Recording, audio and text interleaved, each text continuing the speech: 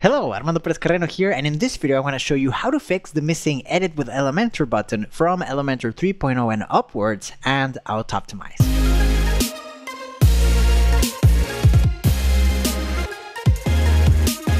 If you are used to working with Elementor and you're used to seeing this top button that says Edit with Elementor on any page that you have edited with Elementor before, and now you update it to a more recent version and suddenly it's gone, and you're using Autoptimize, then I'm going to show you how to fix that very easily. So let's imagine that you're on your site and you're seeing it and it looks like this. You don't have the Edit with Elementor button, but you do have Autoptimize. Let's go in the backend and fix it right now. So when we're in the backend, we're just going to jump back into settings and select Autoptimize, and that will take us to the Autoptimize options. The only thing you have to do here is to deselect where it says aggregate JS files.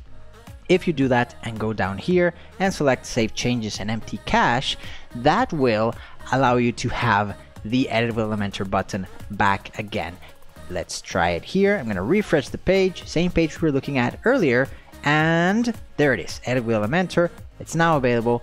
We can use it now, and we still have Autoptimize, and we're still minifying files, etc. The only thing we're not doing is aggregating the files, which is another process which I won't get into right now from Autoptimize. So that's the way you can fix it. Very straightforward, very easy. And if you like this video, please make sure to subscribe to look at other videos down the road.